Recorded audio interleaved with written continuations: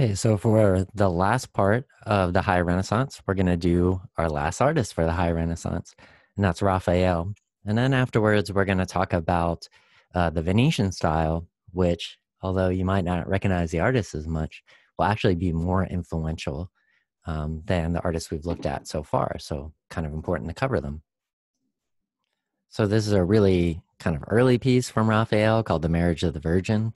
He was born Raffaello Sanzio. You can kind of see why he would change to the one name that's being used. Sounds more artistic, right? He was a student of Perugino. This particular piece is signed right in the temple, so he's doing that Michelangelo thing, except this case it's Raphael that did it. The particular story that's being portrayed here, Marriage of the Virgin, is a continuation of that idea of the cult of Mary that continues to be promoted by many people at this time. So what it talks about is the story from the Golden Legend. So it's not in the Bible. The Golden Legend, as I had mentioned before, is basically a set of stories. Some of them are like kind of mythologies that are from France, like Arthur and that kind of stuff. And then other ones are just kind of extending the biblical stories.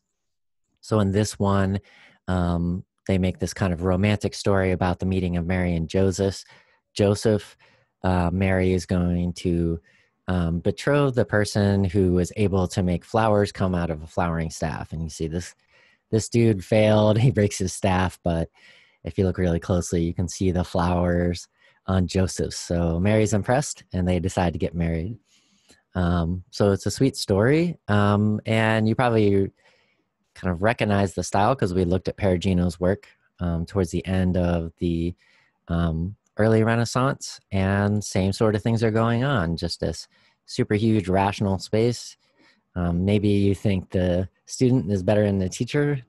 The student is certainly more famous, but the same sorts of things are going on. But eventually, Raphael, he saw, especially what Leonardo was doing, but also Michelangelo later on, and was really impressed and started to change his style. And he became known specifically for making Madonnas. So in other words, Mary, sometime with the child Jesus. And in this case, we have Mary, the child Jesus, and then we also have John the Baptist. And we can tell it's John the Baptist because even though he's a little baby and looking all clean with his curly cues, he's wearing this animal cloak. So that tells us it's John the Baptist, and Jesus looking super chill in this one. This particular painting was restored over this period of 10 years. So you can kind of see it's a pretty small painting, but they took it very seriously. From a destroyed version in the house of Lorenzo Nazzi. So I'll include the link to this restoration story if you're interested in how they took this painting from what you see here on the left in a very damaged canvas and then turned it into this. So very difficult process.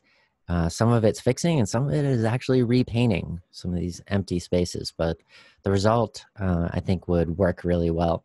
By the way, you may have noticed that a lot of these pieces are in the Galleria degli Uffizi in Florence. And generally, when we look at Renaissance pieces, especially these high Renaissance ones, they're in Europe. When we get to later styles, we'll see that a lot of them are in the United States. Renaissance paintings, are not as many in the United States, just because it was really popular in Europe, so people didn't want to sell things. But what we see with later styles, we'll see that a lot of stuff is in the US because they weren't popular at first. So this particular one was found in a destroyed house, but the painting survived, so Raphael gets what he wants. And he was really influenced, like a lot of people, by seeing this cartoon, which was displayed to artists. I think it was only displayed like once or twice, but a lot of artists took, sketches of it and tried to figure out what he was doing. The Virgin and Child with St. Anne and Infant St. John that we looked at before. And you can see a lot of similarities. There's this like kind of very heavy structure, making a pyramid, remember, Christianity down to earth. We have some of those Leonardo qualities with all this like greenery and water flowing through to symbolize Mary as, the kind of new mother of all. And then Mary's holding a book. and that's pretty standard that it existed for a long time. It refers to specifically in the book of John, where it talks about the Word made flesh. I talked about that in earlier lectures. So the book kind of shows, prophecy, scripture, and that sort of thing. The goldfinch is a symbol. Goldfinches are seen as rooting around in thorns to be able to get their food. So goldfinch, because of that, is related to Jesus, because Jesus, when he was crucified, had a crown of thorns. So this even shows Jesus is a baby. He's kind of embracing his sacrifice that John is handing to him. So kind of like a pointing thing going on, similar to what we have over here. When you get in close again, you can see a lot of Leonardo type stuff going on. He doesn't quite have the sfumato that we see from Leonardo, but a little bit of it. It's not hard lines like had been in the early Renaissance work. And in the background, we see a bridge and some trees and getting a little bit smoky back there. So more sfumato in the background. But this is, as far as art historians go, probably considered to be his most important piece. We're going to look at the School of Athens, which is on the right wall, but it's part of this whole, all of this is painted. Kind of amazing, right? It's part of this whole room in the Stanza della Senatura in the Vatican Palace. So you notice a lot of people are painting for the Pope. That's where the money's at, so you can do these grand works, and Raphael's aware of that. He's still very young. He was younger than all of the other artists we looked at. He didn't live very long time, and he was able to get commissions very early because of his talent, from what people saw with the Madonnas. So this one tells, if you were to try to do a summary of what's going on with the so-called High Renaissance, this painting would be a good place to have a summary.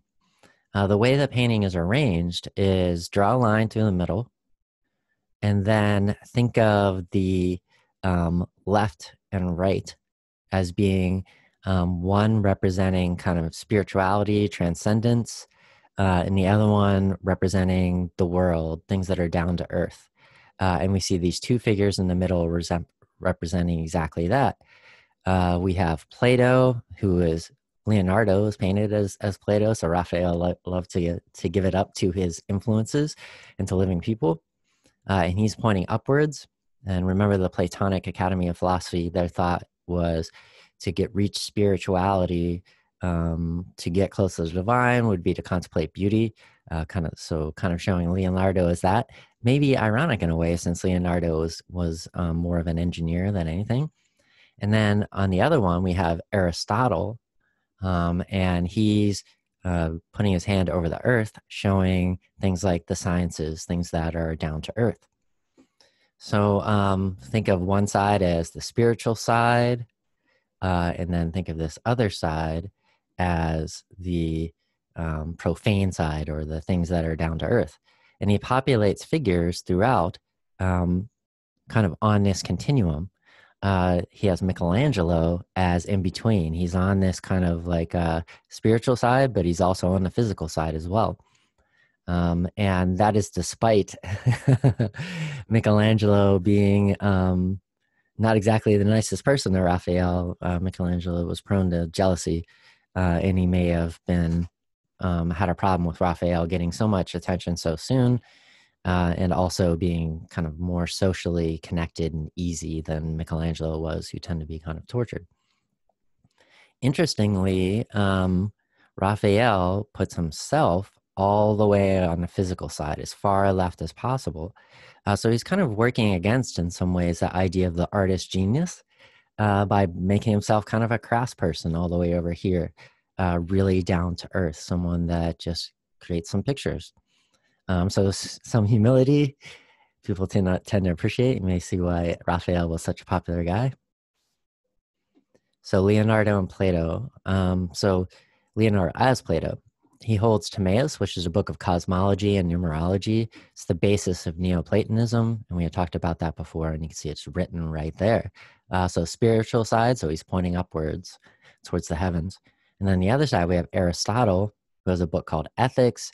It doesn't mean exactly what you think it means. It's more about Aristotle's scientific study of physical phenomena. So in some ways, at the Renaissance, people were moving away from some of the things that Aristotle had said, trying to be more scientific. But he is seen kind of as the first physical scientist. And they put him on this side. So all of those figures on the right and the left are populated in that way. And some may seem kind of odd where they're at. So if we look at on the rational side, so the down to earth side, we have Bramante, who is an architect at the time. So architects are definitely making physical things, and they have to be able to make things that are going to last. And he is shown as Euclid. So Euclidean geometry is what you learn in class. If you take a geometry class in high school, that's what you learn. If you take advanced math, you might learn other types of geometry. At the time, there was no other type of geometry. He draws a diagram. It could be, there's a bunch of ideas about what it is. It could be the Star of David, but it also is these two big triangles that are kind of intersecting. It could be a plan for figures in the fresco. So when you get in close, again, could be either of those things. And if we go back, that's kind of the easiest way to see it. We can see that there's a composition that's made where it's kind of like two intersecting triangles. So taking this pyramid thing that the other artists had done and basically creating two of them. So it kind of makes sense if you think about it. It could be a plan for the figures in the fresco as well. And then strangely, on the spiritual side, because we're talking about another person who you learn about in your geometry class, that's the left side, we have Pythagoras. And the reason why he's on that side is because even though he came up with the Pythagorean theorem that you learn in geometry class, and which is very useful, it's still something that's known to be true in Euclidean geometry and not in other types of geometry. But Pythagoras himself, there had been kind of a legend that grew up around him that he had started a cult. In a cult, I'm not using that in a judgmental sense, just a small kind of religious group. And they thought that by contemplating numbers and creating music with certain harmonic ratios, they could get closer to the divine. So that's why he's on the spiritual side. So the harmonic scale, and again, we're not sure if historically if this is necessarily related to Pythagoras, but the stories around it were believed at the time. Ratios that add up to 10. And then we have a book, and it's kind of repeated here. It could be showing tablets like the 10 Commandments. So kind of like a spiritual word that's coming from above. That's what the 10 Commandments are for Christians. And Pythagoras is doing the same thing, kind of thinking about doing physical things on the earth to make a connection with the divine, with the spiritual. And then we have Michelangelo a little bit in the middle, but sort of over towards the spiritual side a little bit. And Michelangelo is portrayed as Heraclitus. And this was a last minute addition, partially because Michelangelo, I mean, he really had it out for Raphael and, you know, perhaps tried to sabotage him and definitely didn't treat him nicely. But Raphael, being kind of like a bigger person, I guess you could say, and not quite as stressed as Michelangelo, ends up putting him in because he feels like it's important to recognize his influence and how important he is. And what he's showing is this idea of dynamic equilibrium. And this comes from Heraclitus. The idea is that when you have two opposing forces, you kind of embrace those forces and you can have a dynamic between them and kind of move forward with that. So in a way, he's recognizing how, you know, the contradictions of Michelangelo, this artist who creates beautiful things, but who has a personality who's quite grating, but also giving this idea of how do you move things forward. And Michelangelo, even at the time, was kind of recognized as being someone that was really pushing things forward. So by exploring opposites, sometimes people can push things forward. And then there's also this idea of Heraclitus, who wrote Logos, original wisdom. So in other words, Logos literally means word, but Christians eventually interpreted this, and I mentioned this before, to mean kind of the creative power of God. So high praise, basically, from Raphael for Michelangelo. And he praised him even further by making Michelangelo's body like a body that Michelangelo would paint. So thick, muscular body, showing the kind of like big things that Michelangelo is doing. But then Raphael, he's all the way over here with his teacher. There's Raphael, very young. Here's his teacher, Perugino. He's also with Zoroaster and Ptolemy. Zoroaster is from what's called modern-day Iran. And Ptolemy is, both of them are astronomers. And it kind of shows they're just describing the world. You know, we're not trying to interpret it or anything. We're just describing it. So he puts himself as people who describe the world. Again, a certain amount of humility. He's not saying I'm making a great artistic statement. He's saying I'm just showing what I see. So an interesting bit of humility. So with this painting, we get these ideas that the high Renaissance artists all seem to have, is this balance between what's real, that rational style that we looked at in the early Renaissance, and then the more spiritual style that we looked at in the early Renaissance, and putting them together into one thing. And we definitely have that going on here. But over time, you know, you don't always want to do big statements. Sometimes you just want to do something fun. So that's to deal with Galatea. It was inspired by a Florentine Agnolo Poliziano poem that also inspired Botticelli's Venus. So definitely going a little bit to that spiritual side. And this is considered to be, and I put the quotes up, light mythology. In other words, it's not one of those stories that Christians would relate to Christianity or the sacrifice of Jesus or something along those lines. I'm not saying it is necessarily light, but it is a cool story. It's kind of romantic and dramatic. So these lines describe how the clumsy giant Polyphemus sings a love song to the fair sea nymph Galatea, pictured right here, and how she rides across the waves in a chariot drawn by two dolphins, kind of fearsome-looking dolphins, laughing in his uncouth song while the gay company of other sea gods and nymphs is milling around her. Raphael's fresco shows Galatea with her gay companions. The picture of the giant was to appear elsewhere in the hall. So the idea is there's this giant who loves her because she's beautiful and delicate, and she's just like, he tries to woo her, and she's just like, I don't notice. I'm just living my life and frolicking over here. So this one, we're starting to see a little bit of what we'll see in later styles. The following style, which doesn't last a long time, but is pretty influential. You'll notice that there isn't this like big background. This is more like what we saw with Botticelli, where everything's pressed up against the picture plane. So pretty, but not necessarily heavy stuff.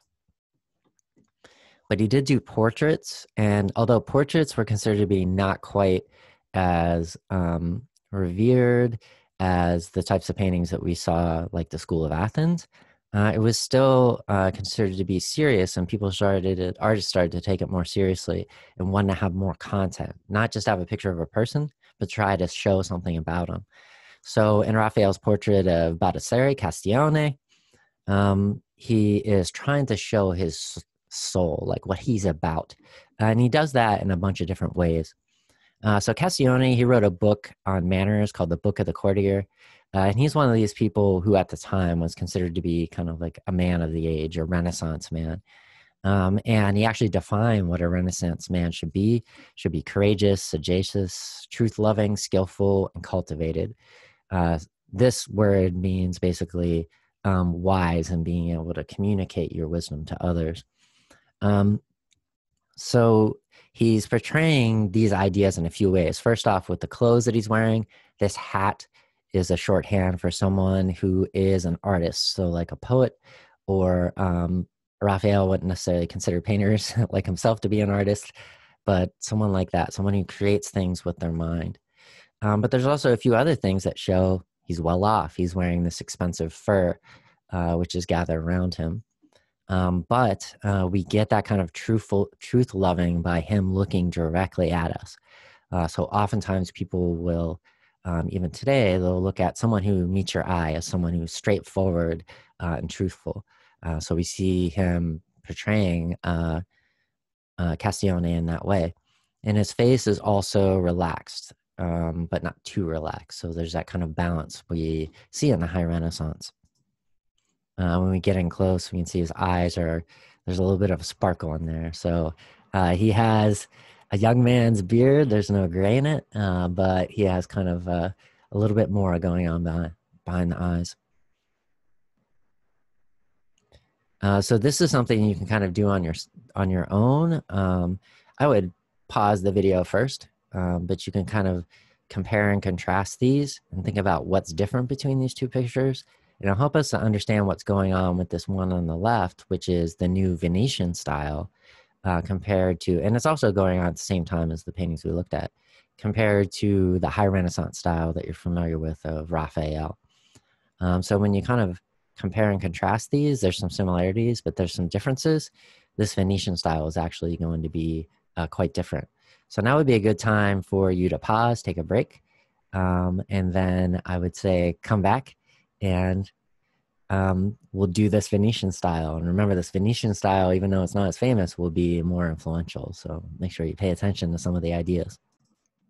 So hopefully you got a break and got some tea or something like that, and let's move on.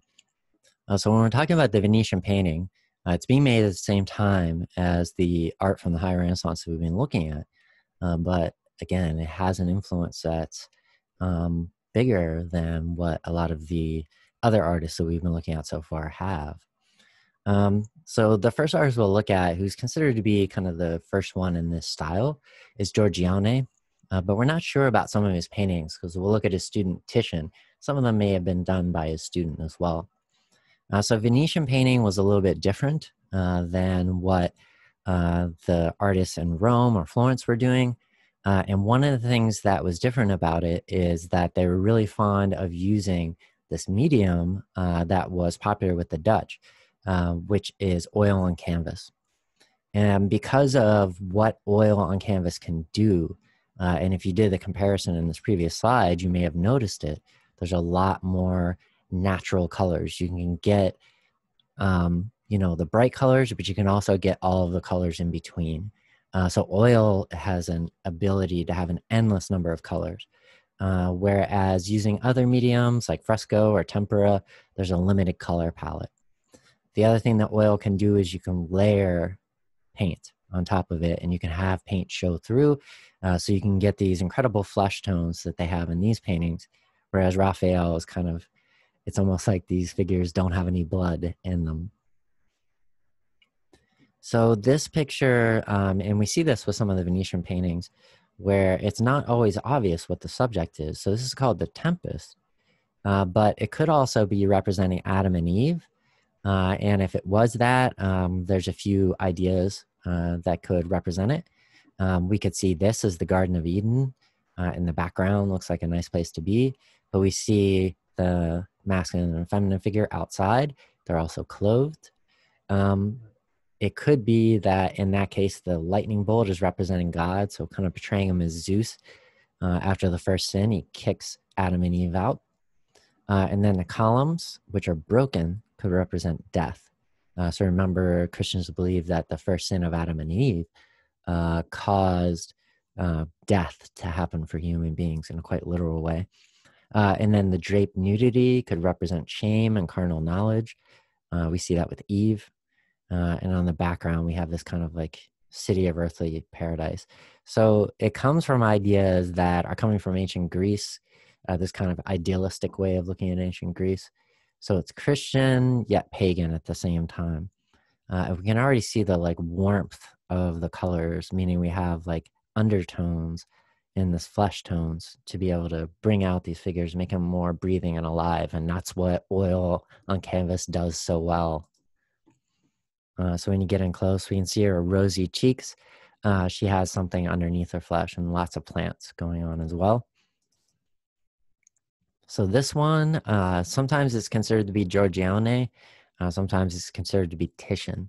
And Titian will live a long time, and he'll be the most influential artist in this style. And this one's called Pastoral Symphony. So pastoral is this concept that we'll kind of come up to later on, but it's the idea that there's a perfect level of civilization. And some ancient Greeks believe this, and then some people during this time in Italy also believed it. The idea that you have, it's not good to be what people were before, and in their kind of like ethnocentric white supremacist way, whenever the New World was discovered, a lot of people looked at the way that Native Americans were living and say, that's the old way. But at the same time, many Italians looked at around them and said, it's too urbanized. Our cities are dirty and crowded, and there's lots of crime, and it's just not something that I want. So there's this idea of a perfect balance where you have so-called civilization, but it's kind of slower and easier and more natural. So one of the ways you can portray this is by looking at sheep herders. So we literally have sheep in the background in this pastoral symphony. And it's supposed to be this idyllic balance between civilization and cities and towns, and just being totally on your own and being almost like animalistic. So the shepherd came to be in Venice to equal the idea of poetry, and being a poet at this time meant that you would compose to music. So this actual painting style came to be known as poesia, painting to evoke moods like poetry. So the way you're supposed to read this is kind of interesting, and it'll be really relevant later on because it's a little weird, but it becomes a convention that everybody understands. So when you look at this picture, how you're supposed to read it is these two clothed young men who are composing the poetry, they're real.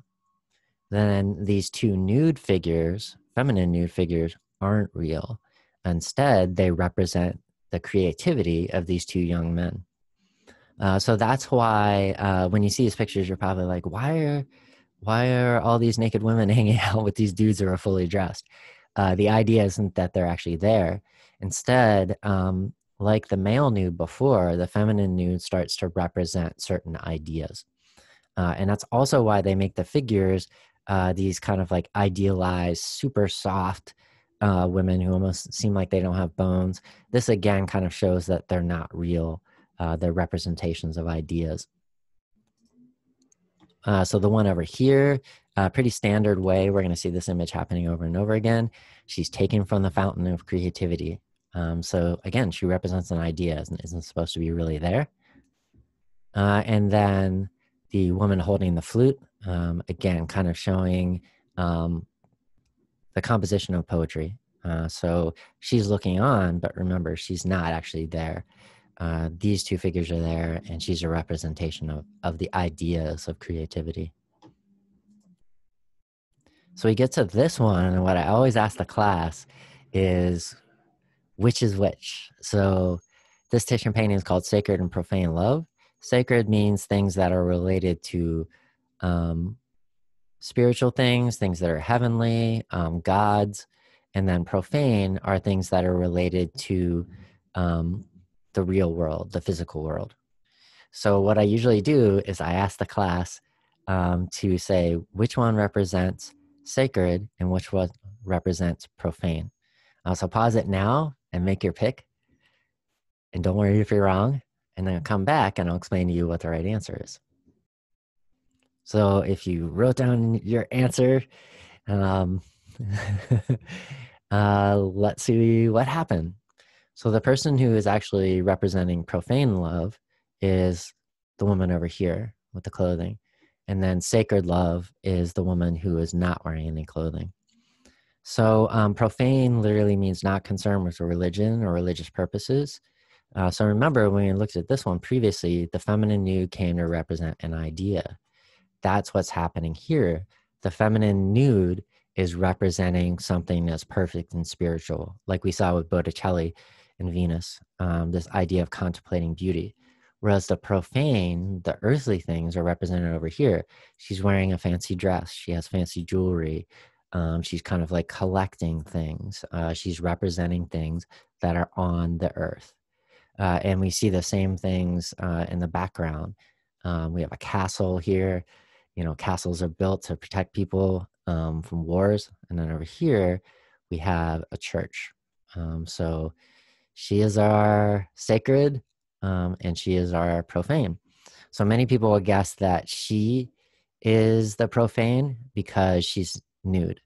And that's something you want to be careful about, because you don't want to take your modern ideas and put them onto the way that people look at symbols in earlier times. But if you think about it, if you thought that this was profane to have a feminine nude, it's something that you might want to explore, because it comes along with this idea that being naked or showing your body is something that is shameful. And a lot of that comes from kind of patriarchal ways of looking at the role of women that we've already talked about before. So this is definitely coming from a patriarchal culture, but in this case, the feminine nude is representing this Neoplatonic love, like we saw in Venus. And again, we see the oil and canvas medium. It can make her like really warm, even though she's representing an idea, not necessarily a real person. She seems like she has actual flesh. She seems like she has blood going through her veins. And then here we have our profane woman. Again, she's kind of thinking about earthly things, making earthly things. So that's why it's profane in this setup. So this painting ends up being very influential, and we'll see other artists will kind of be recalling this style of painting. So Titian really made it.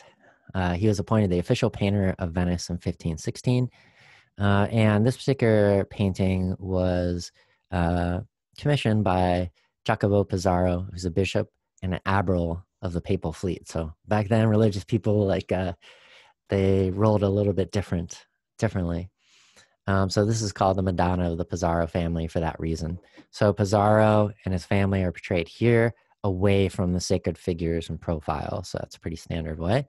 But this is also showing the kind of early Italian involvement in the imperialism of the New World, but also kind of wars that they have with people in the Middle East as well, and the kind of imperial designs that have been going on for a long time. So in Italy, I kind of mentioned this before, trade with the East, it basically goes through what we can now call the Middle East. And so many Italian city-states fought many wars to kind of control that type of trade. So in one of these wars, the Venetians had defeated the Turks in the 1502 Venetian-Turkish War. So it may be why they're showing this guy with a turban who's kind of below all the other figures. Some of the other figures are here. We have St. Peter. That's obvious because he wears blue and yellow. This figure could represent St. George, who slayed the dragon. We had talked about him before. And then this is definitely St. Francis. And we know it is because he's wearing a cloak with 3 knots on it. And then we have Jesus and Mary at the top of this pyramid. But the pyramid is off-center. It's not what we had seen in the other Renaissance painters. So we're already seeing a little bit more dynamic compositions, but also more of this kind of like Michelangelo influence. And you can see in the weight of the figures and the way that they're arranged in a way that's a little bit more dramatic. So Kleiner says, a new kind of pictorial design, one built on movement rather than repose. So out of the artists we had looked at, Michelangelo was definitely the one that wanted to have this kind of movement that goes beyond the painting. And Titian is doing the same thing. And this will be really influential in the pictures. You can compare it to this early Renaissance style, which seems rather still in comparison. Part of it is when you just have everything arranged in a line in the center, you tend to focus on the center and nothing really moves. Whereas if you put your kind of focus off center, then your eye tends to want to move around. but also the way that the figures are leaning this way and that way gives you, and we can see all these motions that seem to be in time, gives you this idea of the dynamic of things moving. So some of these pictures it's almost like they're taking the things like Botticelli had done, but using the possibilities of oil on canvas to create more colors and create something even more beautiful. And believe it or not, this is going to be a really popular theme or subject later on throughout the class. And it's probably because it gives a painter a chance to have a little bit of fun. And this is the meeting of Bacchus and Ariadne. Bacchus in ancient Greece is known as Dionysus. And he's thought to be the god of wine and song and partying and just having fun. And so these pictures come to be known as bacchanals, and it's basically a bunch of people. You can see, there's music, there's people drinking, sometimes getting wasted and passed out. There's all kinds of mythical creatures. There's dogs. Dogs kind of represent like down to earth type of desires. And then for some reason it becomes part of it to show like leopards pulling chariots. And believe it or not, we're going to see this like several hundred years later. So these bacchanals are a way to show all of these like down to earth kind of desires, but in a way that's acceptable at this time. So in this story, Theseus abandons Ariadne on Knossos. After Ariadne basically saved Theseus's life, he's not very, very cool. And then Bacchus takes her as his bride. And then we see that Laocoon picture, basically sculpture that we had looked at earlier, Laocoon and his sons that have recently been rediscovered. And Titian throws it in there exactly how he's portrayed. So Laocoon is back. So this idea, the Serpentina form becomes very popular. And then this last one, this is one where the feminine nude is in theory representing an idea, but is also representing exactly what you think it is. So this is the Venus of Urbino, and it was commissioned by the Duke of Urbino, and who is being pictured is his girlfriend. So elite people at this time, they would get married, but the marriages are basically business transactions. You're bringing together two elite families for elite people. For people who are poor, it's not necessarily the same. You're bringing together two families, and you're expected to create children. But it's also kind of accepted at this time that because you're not being married for that reason, there wasn't necessarily a relationship with sexuality in marriage, you would have a side person. And in some places, women could have like kind of a side man or a side woman if they wanted to. But men definitely had more power to do this sort of thing. So this is his girlfriend. And the Duke of Urbino had kind of a vacation house, more or less, where he would meet his girlfriend, and it would basically operate as that and a man cave.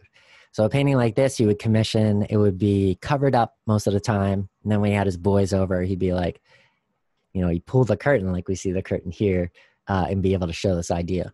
But since you're not allowed to be like flat out, just show a naked woman for titillation, she's portrayed in such a way that it doesn't quite mean that. So a couple of things are going on to help that happen. First off, you have these columns and this kind of ancient looking clothing to make it look like it's in ancient Rome. So they're saying, okay, this isn't just a hot woman who's naked. Instead, it's also representing an idea of purity like we'd seen before.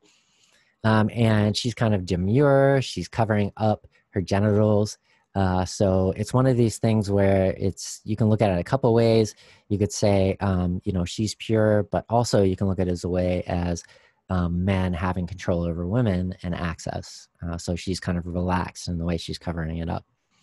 Then to go along with the kind of like carnal ideas, we have the dog.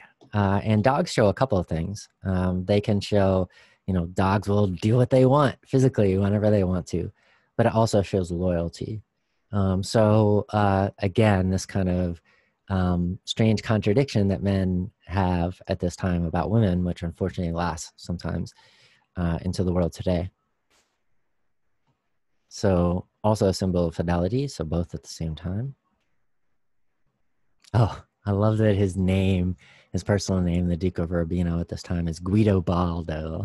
It's a great name. So when you get in close, one thing that artists knew when they're doing oil on canvas is that it would crack over time, but it would do it in a very pleasing way. So we can see the cracks even when we get closer. But again, she's kind of like this idealized figure. She's impossibly soft. It's almost like she has no bones, no knuckles on her fingers.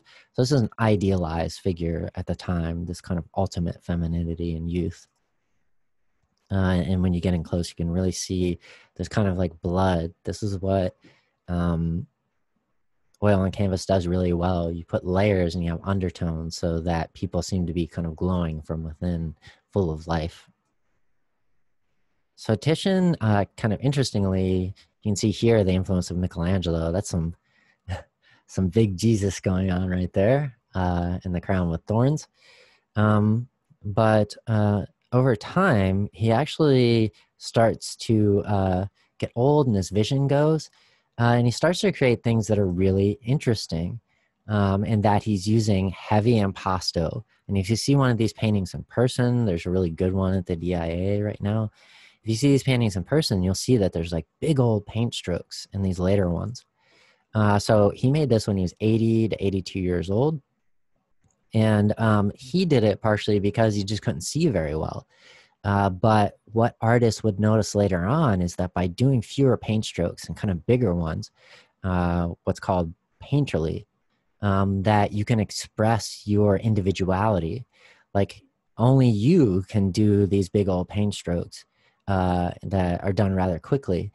And nobody else can do it quite like you do. So it's a way for artists to show their individuality and expression. So necessity becomes the mother of invention in this case. And you can really compare. We have like smaller paint strokes. The paint strokes kind of disappear. If I told you, hey, this was Michelangelo, you might say, yeah, that makes sense. But with this, what Titian is doing something with these big old paint strokes, he's doing something that only he can do because it comes with movements that are very particular and hard to copy.